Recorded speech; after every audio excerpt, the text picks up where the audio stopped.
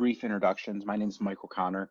I am one of the original developer for CrossBraining. And I've been working very closely with Kristen over the last, how long has it really been, Kristen? Like you and I started working February, probably. Yeah, it was beginning of winter semester. And so basically we wanted to be as informal as we can. We just have a very short, you can see 7 slides. We wanted to talk through how Kristen's used CrossBraining, what we've learned along the way. And maybe even if you're interested, I can show you a little bit from the teacher interface. And so, yeah, let's go ahead and get started. Just so you know, we are recording this. That way we can share it out later. If you have any questions, feel free to speak up, or if you want to send a message in the chat, Craig will try to make sure he brings that up at a good time. On the call from CrossBraining, we have Tracy and Craig. They're just here to help keep things organized. And then we also have Kristen from Jackson College, who you guys all know. So just to dive in, CrossBraining was founded and it was really built out of the need to show parents what was happening in a project-based learning classroom. They were having a hard time understanding how kids could be learning while also building hoverboards and things like that. And so it really it started as a Josh Nichols really just showing the parents what was happening in his classroom. And over the course of his teaching career, it evolved into him using about 10 to 12 different apps to try and create these 45-second videos demonstrating the learning that was happening through all of these fun project-based activities. In 2016, Josh came to me and basically said, I've been trying to show other people how to do this, but there's too many moving parts. I want to make an app that pulls this all into one. And so that's what we did. And we really focused on the K-12 space up until February of 2020, where we did a pilot at Jackson College. And so that's really we're all really based in education. We're really just trying to create a really good app that allows people to use video to assess the things that are difficult to assess via text, written questions, things like that. And so with that, Kristen, do you want to talk a little bit about the pilot that we did in winter, and then we'll go through kind of how that's evolved? Yeah, for sure. So fortunately, when I first started using this, it was pre-COVID. So we were still in lab. So when I first started using it, it was more, just kind of feeling things out, getting the students, comfortable with it. And I ended up finding a lot of uses for it. So to provide an example, and I think that in the example videos that Karen had put up in the Canvas, so one of the things, and I'm sure many of you feel this way, that I struggle with is students kind of getting out of their head and not thinking so much and getting hung up on what they're doing and just getting comfortable with it. And so we actually use this in the lab where once students were getting, starting to work on injections, they started using CrossBraining where they would do these 45-second recordings, record, withdrawing the medication and then prepping the patient and doing all of that. And what we were finding were a couple things. One, the students, when they went back and looked at their video, they would see what they did wrong. So if they, move their hand a certain way where we see that as instructors, but then when we go back and tell them, they often don't realize it, and it's hard to bring them back to that. So they were able to see when they were then creating their finished video, they'd see and go, oh my gosh, I did this and that's horrible, so I need to redo that section. So then they would go through and do it again. The other thing we found is that these students where, one of the things that we struggled with injections was getting them to increase their speed because they, would be so nervous. And with this time limit, they were still able to safely perform the skill, but they got on their head and they would just do it. And I was amazed, and Ariel, my adjunct, is on here too. And we were absolutely amazed at just how confident they became very quickly. And then this is the group that all of a sudden COVID happened. Now, you know, they're not in lab for months. They're actually in externship right now. And this week, we got them in lab, face-to-face lab again, and brought back injections. And it was amazing. I mean, they just like did it. They're comfortable with it. So it really provides a nice opportunity for the students to assess themselves and see what they're doing wrong with it. So that's kind of how we started using it. And then COVID happened. So then we ended up having to come up with creative ways, as you all know, to allow them to still do skills. So I was able to send students home with all of the supplies for setting up a sterile field, doing bandaging, things like that. So they were able to do all of these skills through CrossBraining, and I was able to check them off on them for accreditation.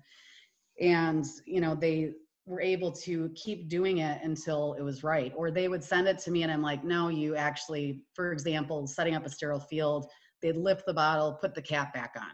I'm like, okay, no, you did this. So then they'd have to go back and redo that. And it was nice for me because I could just even watch their videos on my phone. And it just saves a lot of time. So, you know, we were able to get a lot of that stuff done from home. So now that we're just this week finally getting back in labs, students are able to focus on the things that are more invasive, like injections and phlebotomy and all those other things. We even did the hand washing. So they did their hand washing through CrossBraining. And when the students create these, they then have to narrate the procedure, the skill that they're doing. And one thing that I found is, you know, the students learn to do it as more of an instructional video. And as we know, you know, the best way to learn is to teach. And they were so excited to see their finished product. And they're like, oh my gosh, that was me. I did that. You know, so it was really neat to see their progress with that as well. So Kristen, why don't I take just a second and show what a lesson looks like Okay. that might Yeah. help provide some context. And so I'll warn you guys, I have all of my stuff is development data, but we do have one semi-health related item, which is taking blood pressure. As a teacher, you can put in the words that the students need to be using, and you can set the different steps that you have to go through. And what you do is you try to break your lesson down into the things that would be on your checklist. And then for each step, what the students will do is they have an interface similar to this, where for the blood pressure cuff, they have to click and upload a short video of that particular step. And then next they go in and actually I'm going to go to a different view of this.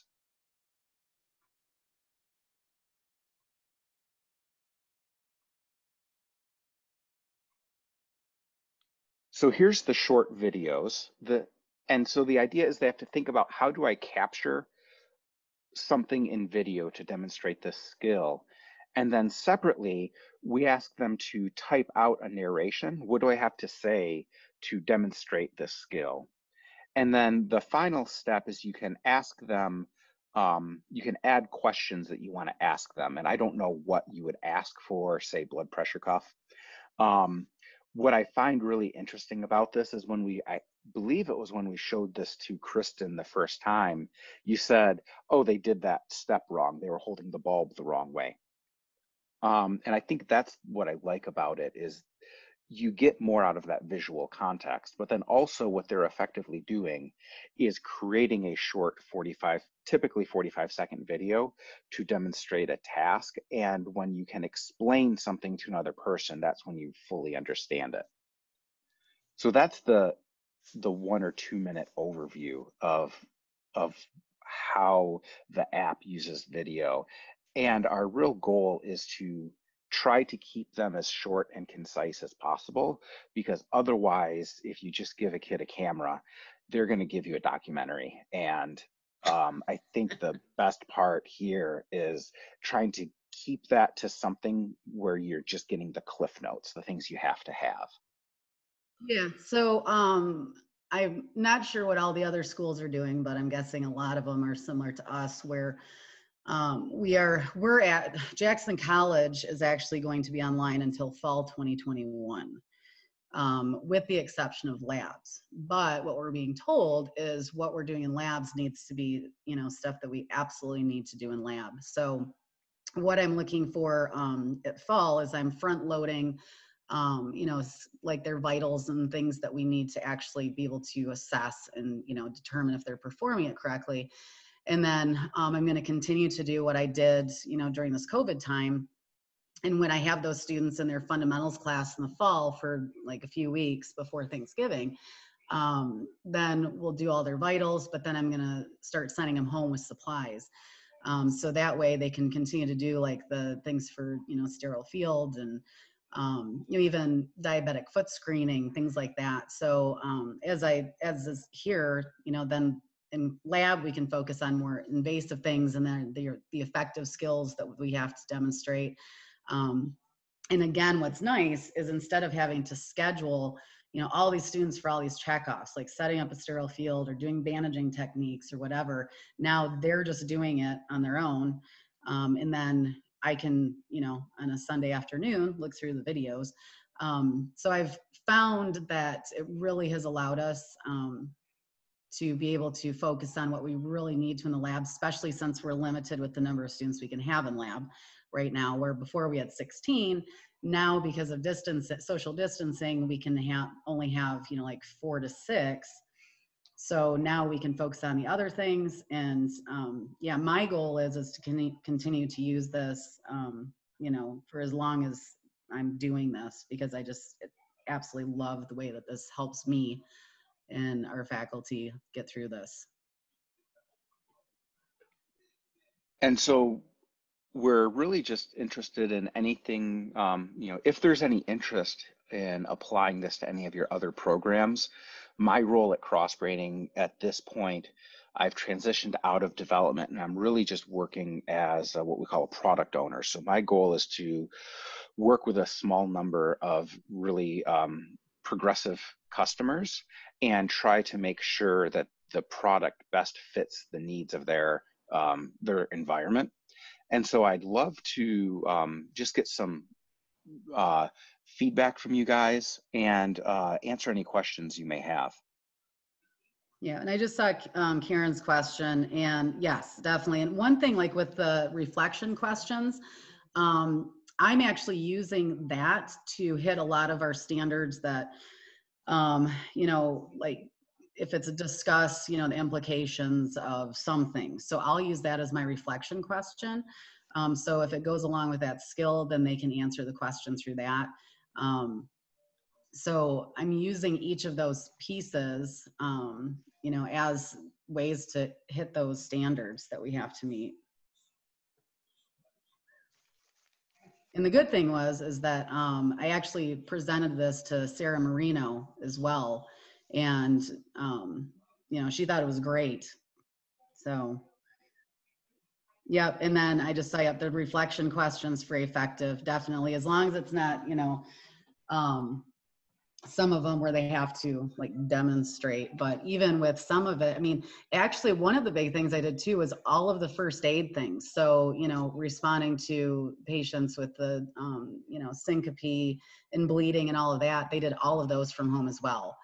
So then they were able to answer the effective related questions about, just the handling an emergent situation and how people would respond. So I had questions in there about, what can you expect from the patient and how they would be feeling, emotionally and mentally with this situation. So, yeah, I think that I've got 20 to 22 different assignments that are all under our our psychomotor skills. I was able to check Would a it lot of. would it be possible for you to maybe just share your screen for a second and show a couple of those? Hopefully. I can Putting you on the definitely. spot. No, that's fine. So Kristen, while you're looking, I have another question. Okay. And I'm sorry, the lawnmowers are in full gear here and the windows are closed, sorry. Because of, KHAP and ABHAS and whatever, are you saving each of those individually so that is proof that it was completed, or how are you saving for proof that this was completed? Well, either way, I mean, it's documented, but all of these, because I still have access to because I create different cohort groups, and then you can also just download them and put it in the student's file as an MP4.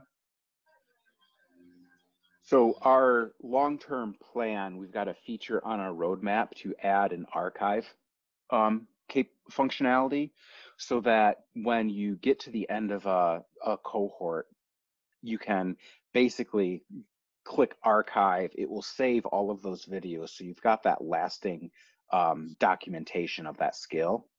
And then, but you still have the ability to kind of go back and look for it without cluttering up your dashboard. I'm going to go ahead and stop sharing so that Yep, I've got it'll one give you pulled the up, ability so. to.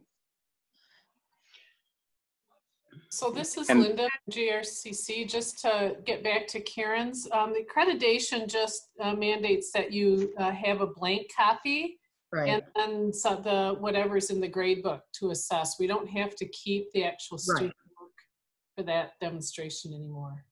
No, and that's the thing is, unless it's requested during the site visit or whatever. But I know I just had my site visit 2018, and yeah, like you said, they're just wanting to see the blank assessment or what you're doing. All right, so I am going to share. Okay, can everybody see that? Yes. Okay, so we'll see, hopefully we get volume too. So this was a first aid one. So obviously you can see she is at home. Individual is conscious and alerts you that he or she feels faint or dizzy. Assist the person and help to bend forward, placing head between the knees. If the patient faints, lay him or her flat on his or her back and elevate the feet and legs with a pillow. Loosen the patient's clothing and may supply a blanket for warmth. Alert the provider and call 911. Document the incident. Okay, so there's one. Let me see. I'll mention too, while she gets to the second one, that a thing too is the students can do it during the day, and then at night when they have more time or their house is more quiet, they can add the vocal over it. So it gives students who are at home or who are parents or are working more time to complete these assignments. Yeah, exactly. And that is what's nice. The students were using cell phones, computers, whatever, and they would just record their videos. And then like Ariel said, when they get home, then they put it all together, do their narration in a quiet place. And one thing too that Mike didn't mention, but this is one of the coolest things about this, is that while they're taking the video, it scrubs any sound. So there's no background noise at all. So it's basically just a silent video. So then when they put their narration on, there's no outside noise that is going to be there from the lab or whatever. So this one was an injection. And again, what was tough is it is only 45 seconds. And you'll see it's so funny because the students started getting smart and they're like, well, I've got this section of washing my hands, so I could just use that same video for intramuscular, sub-Q. So then our patients would change. So it'd be a different patient. I'm like, hey, if you figured it out, go for it. Because they use those critical thinking skills to go, oh, I could actually just merge these together. So this one is an injection. I'll show this. Identify the patient using 2 identifiers. Landmark the injection site using the achromium process. Disinfect with an alcohol pad.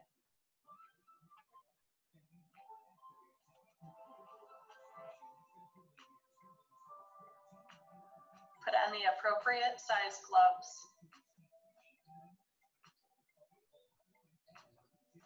Hold the skin taut. Give the injection at a 90-degree angle.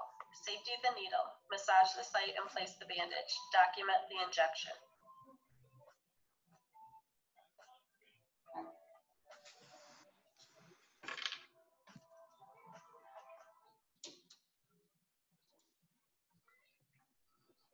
And then I did Kristen, want to add that scrubbing the audio is very intentional, because we wanted the students to have to separately think about what to capture and then think about what to say, and not just do an off-the-cuff video.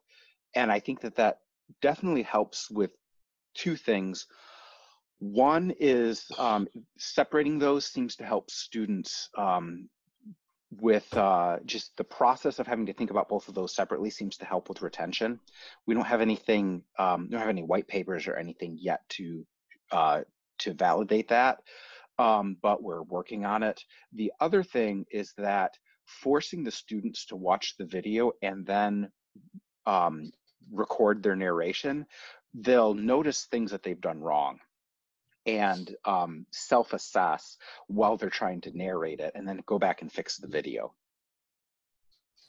And then Kristen, a question was asked in the chat box that says, can we see the questions, please? We can learn from the questions also.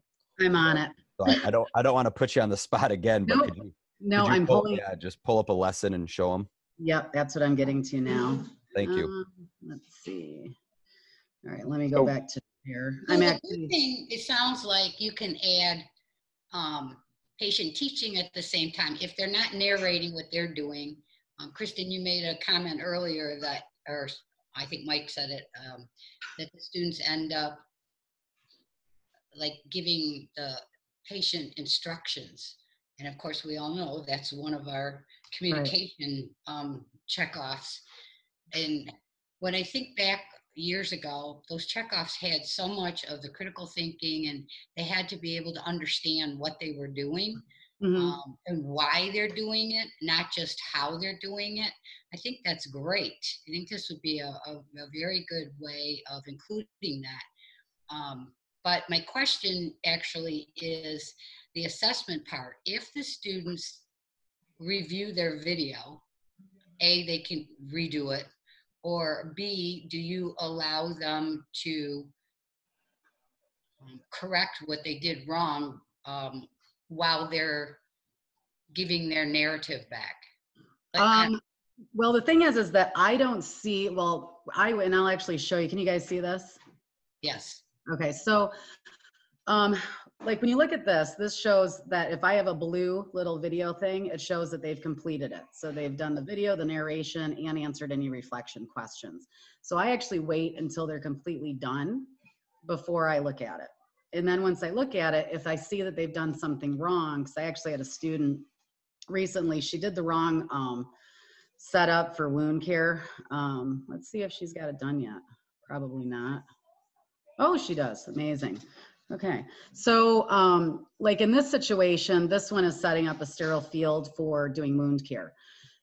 She did the wrong one. She did setting up a sterile field for assisting with a procedure instead of using the sterile gloves and all of that. So I just, emailed her and said, you did the wrong setup, so you need to redo it. So then they just redo it. So I know that Mike and I have been talking about the fact that it would be nice for me to be able to give them assessment and feedback in CrossBraining. So that's the hope for the future, is that there will be an option to be able to do that. Yeah, that is on our roadmap. We're hoping to begin working on that in fall. I don't know, there's a few things that we've really, we've learned both working with Kristen in the higher ed space compared to the classroom, K-12 classroom, but then also with this new, embracing distance learning for more items.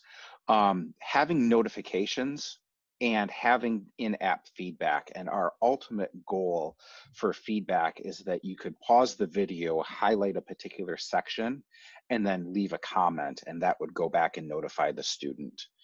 I am actually interested in your input on what you mentioned, Karen. Do you prefer to use this as a tool for coaching, or would you want the ability to lock the video so once they turn it in, they can't change it? Because as of right now, we allow the students to make as many edits as they want. But I would be interested. So based upon what Kristen has said, we're already setting some additional settings on a particular assignment that would allow you to specify how long you want it to be. So as we're looking at different settings we would have assignment by assignment, I'm curious, would you want the ability to lock it so that once they turn it in, they can't change it? Or would you prefer that they can redo it until they get it right? Well, okay, this is my personal opinion. If it's go, no go, you either get 100% the first time, or you don't, then it's locked. It's period.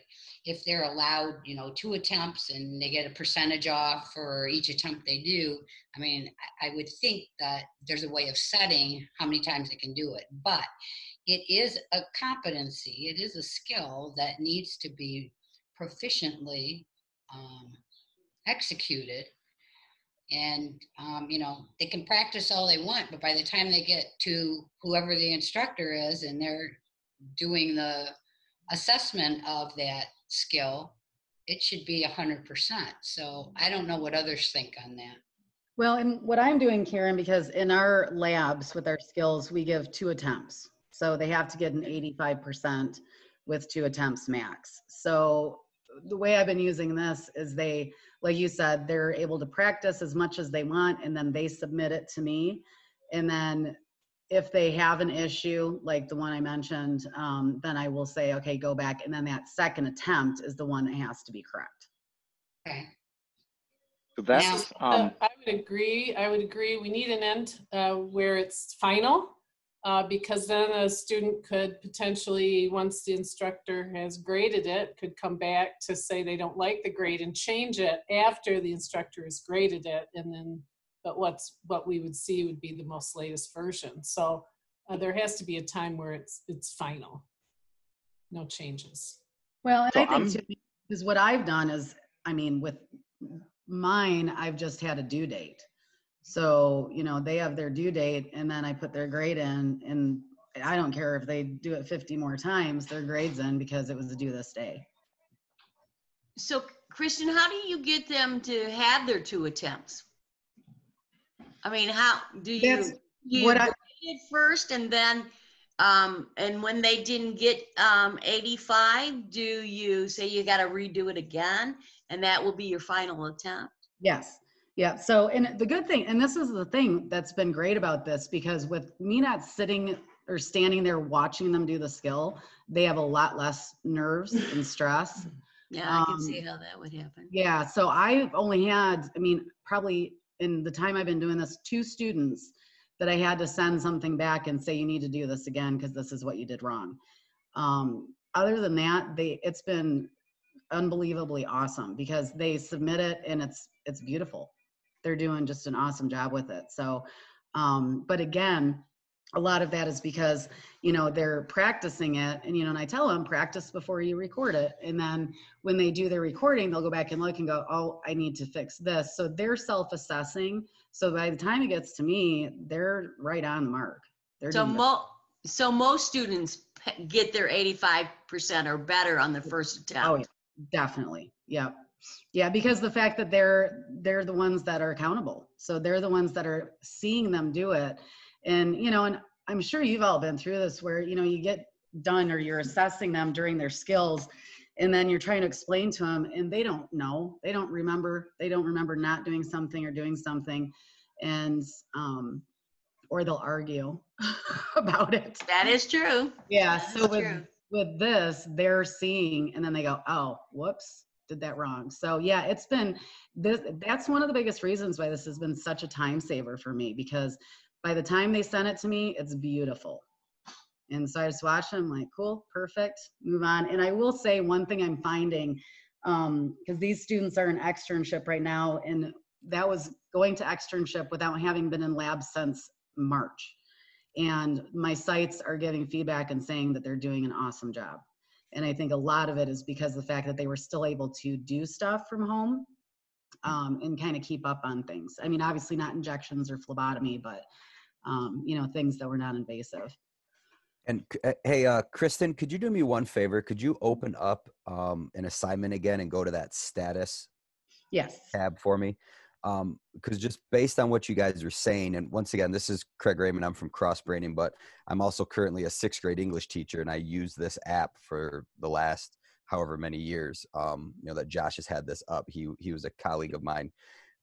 So as these turn blue, as you see like Kayla Lewis, so as she uploads this first video for Prepare the Solution, if she wanted to, she could, you know, send you a message or something and say, hey, I uploaded this video. Could you just take a look at this step? So once it turns blue, you can actually go in and view each step independently. You don't have to wait for the final video. So if you do have a student that maybe you know is like struggling or nervous or whatever it might be, and you just want to connect one-on-one kind of little chunks instead of the whole final project, that's a good way of checking in with them.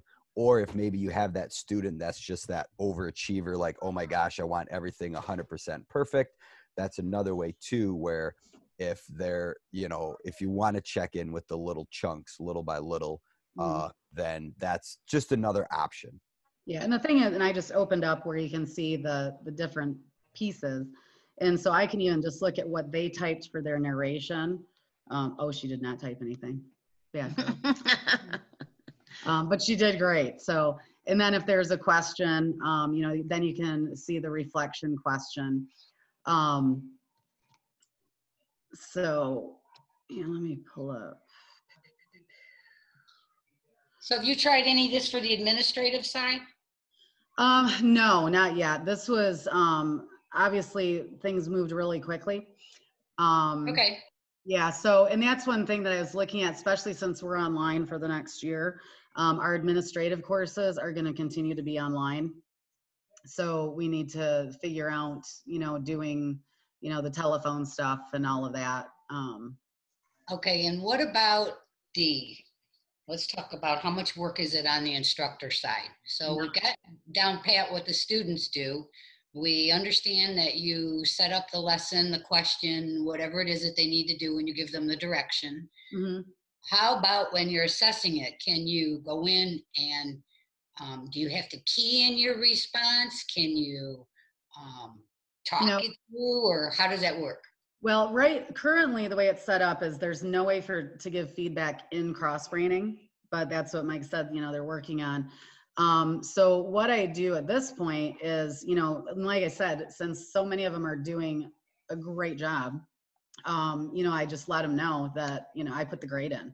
So I've actually got this, you know, set up very small percentage of their overall grade because they have to have an 85%. But I put their grade into JetNet, you know, our LMS.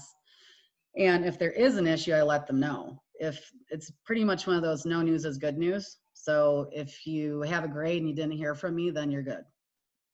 And in JetNet or Canvas or whatever you're on, can they upload the same video into that LMS? So you don't have to jump between the two? Depending on your LMS, yes, because it's just downloaded as an MP4. I know for ours, they have a very, very small limit on what can be uploaded through JetNet, Moodle. So usually videos are too big. Okay. So that's the problem. But what they could always do is they can save it as an MP4 in Google and then just share their link. Well, I'm just thinking for those students that like to debate, you know, I did do this or I didn't do that. And you had pointed out, you know, no, and that's why the points were taken off. then you would need to go back in and review. I'm just trying to think if, I know that's part of what's down the road, but I'm trying to think right now. Right. Yeah, I've got some really good notes from this, and I think that, and as we implement that feedback system, we're going to be working with Kristen, and if anybody else here wishes to breathe some life into what that would look like, we're very open. All of our best features have come from user input, and so it sounds like as we implement that feedback mechanism, also building out some revisioning so that you can go back and see the video as it was at the point in time when you gave the feedback, which sounds like that sounds like it'll be fun to implement.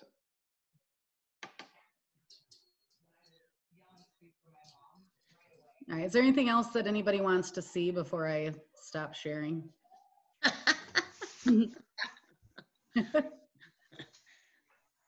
Well, Kristen, it looks like you did a lot of work to get this all set up and to meet your needs. And how was it when you first, approached the students and said, okay, this is what you're going to have to do? What kind of learning curve? What kind of reaction did you get from the students? Were they well, all aboard, right away, or did they want to be spoon-fed for the first time and then on their own the second time? Or well, I will say with my fall cohort, we were in class still when I first gave this to them, so I was able to pull it up, show them how to use it. I had them all go to it, create their login in class. And at first there were grumbles. They're like, oh my God, and then this is like so much work. And then at the end of things, they realize like, wow, this is really cool. And, like I said, even with the injections, they all realized like what an impact it had on their confidence. And then my winter cohort, these students have not been in lab at all. They're finishing their clinical classes in 3 weeks, and they just started coming to lab yesterday. So with these students, it was all via Zoom, like me explaining how to do this and stuff. And I don't know, this group though is just amazing. They jumped right on it, and they were so excited to be able to do something, because the fact that here they are taking these classes and they're learning about all these skills and not able to do anything. And so they were just so excited to be able to do stuff. So that was nice to see as well. And I will say it does take a while to set up initially, but if you look, you create lessons. So now I have all my lessons here that I do.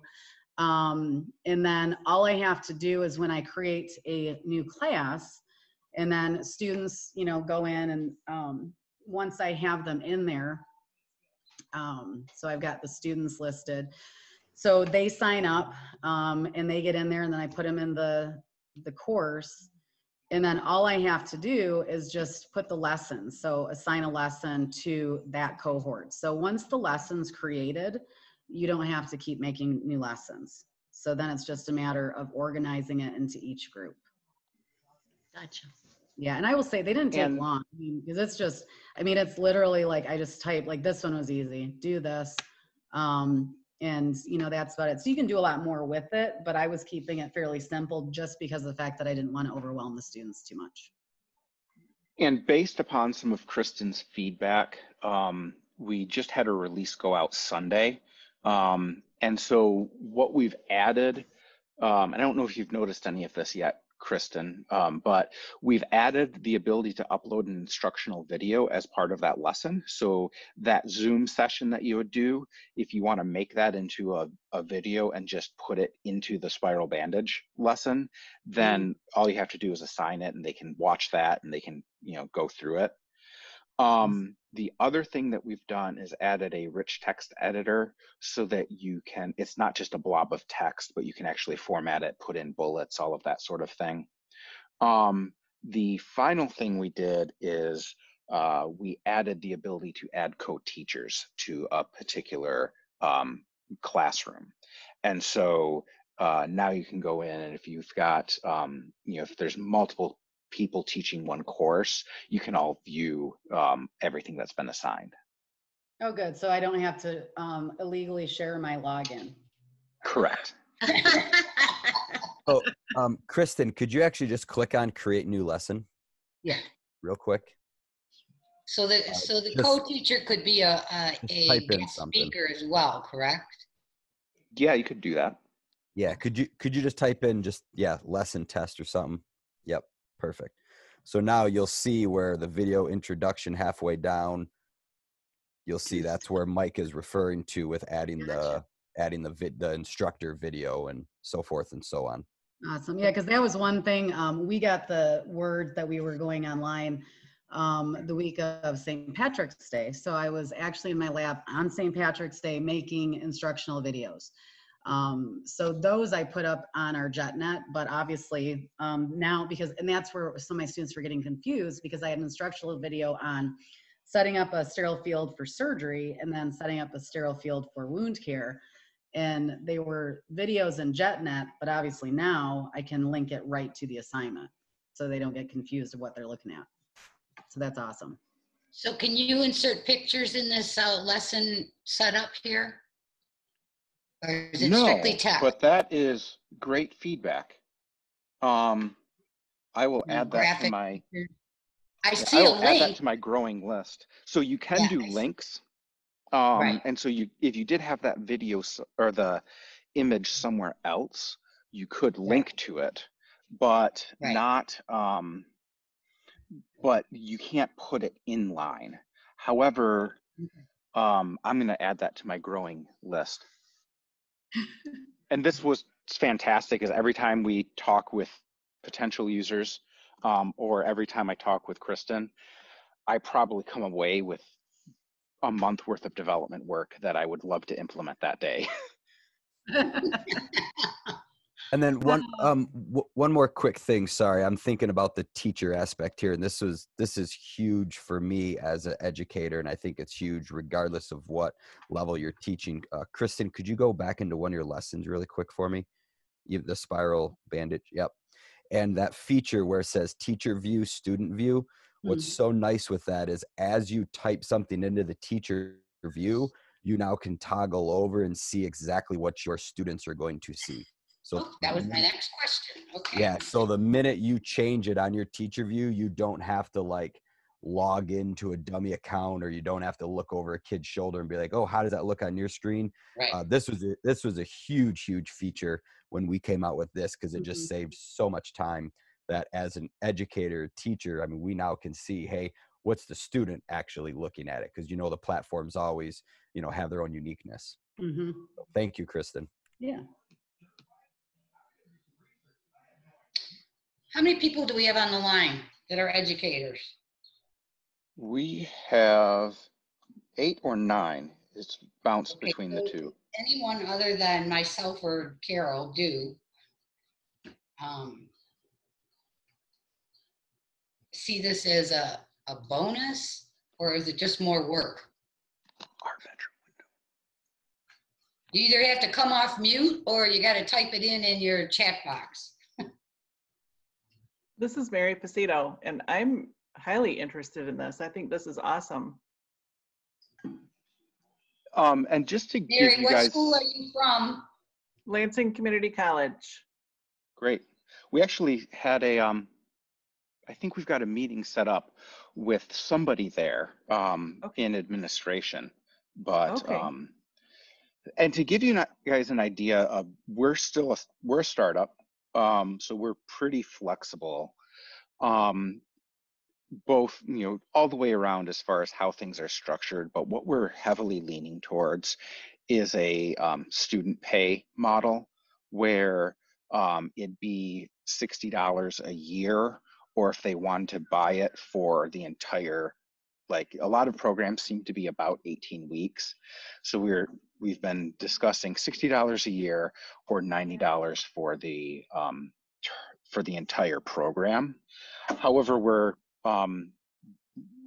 really at the stage right now where we're learning what those market conditions are and what we have to do to be competitive. And so we're extremely flexible. And if this was something where you thought it'd be helpful for us to maybe set up a demo or do something along those lines, we're very open to how we can try to use this to improve education.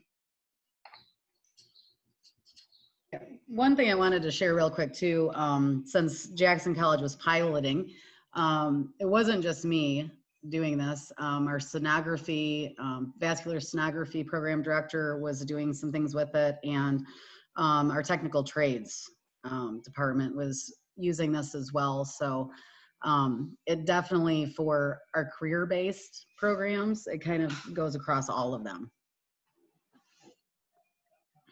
And so I would say if anybody would like to talk further, I don't know if I've shared my email, but I can share my email address, my phone number.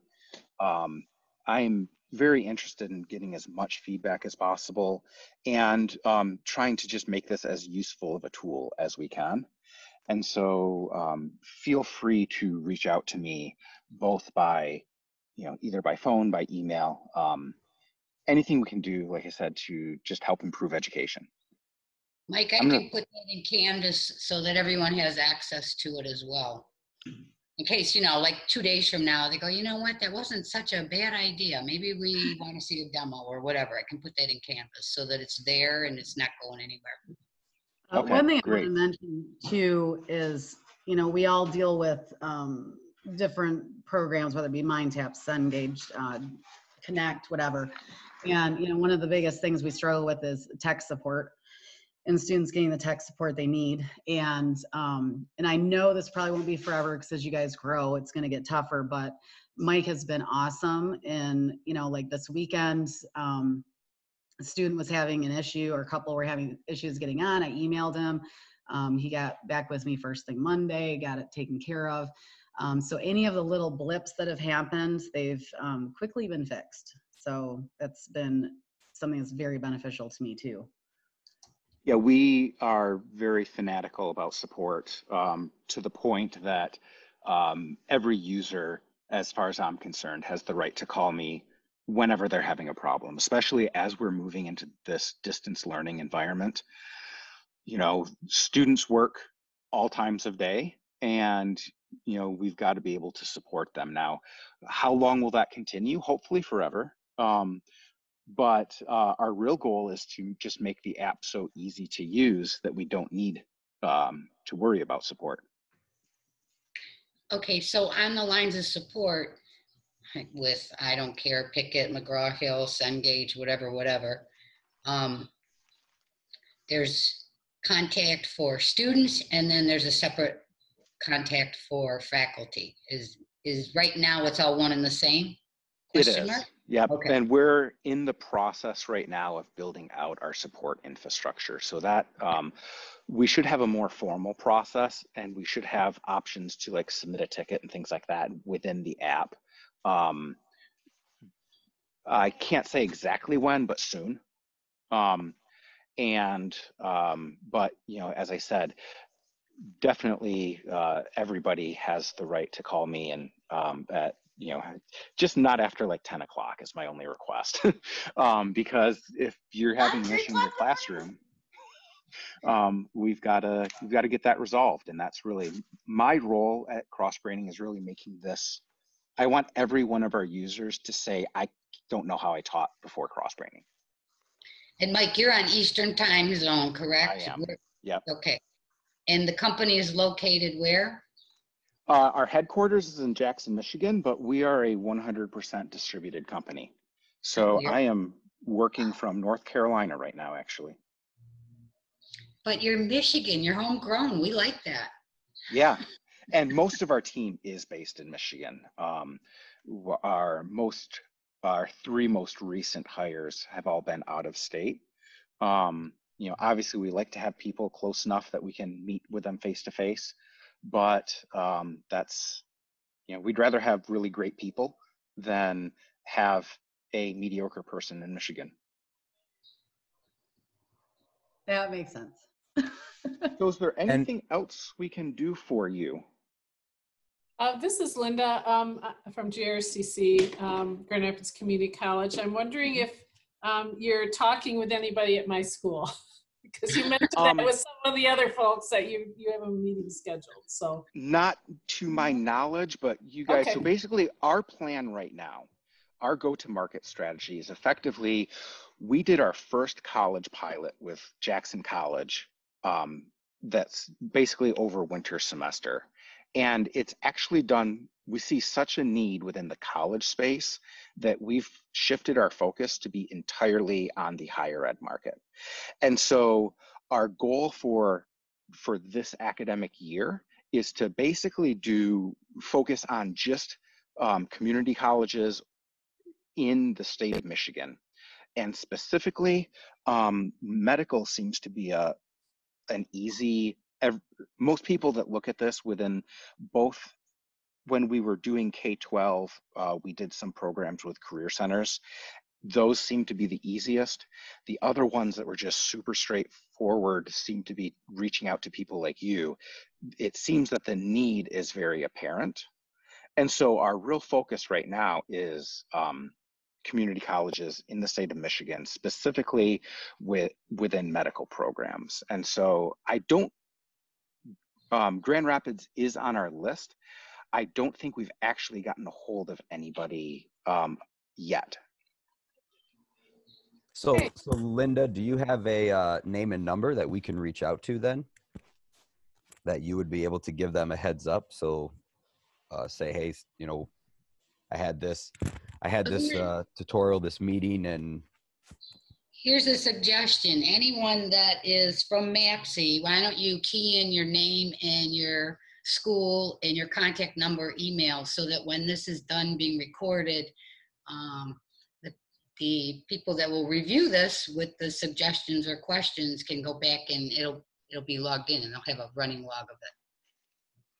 Yeah, that would work out really well. The other thing you can always do is if you hop into our website, you can, there's a field that says request a demo, and that will send me your email address, and I can reach out. Typically, I reach out within an hour. Do you sleep? I try.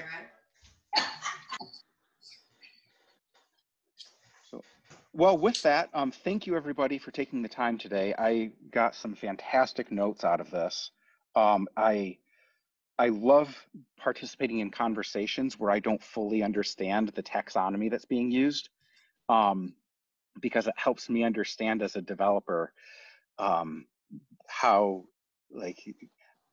to be cautious around using words that only developers understand. And so this has been a fantastic conversation for me. I've got a lot of really good notes. So thank you, Kristen, and Karen for helping me put this together.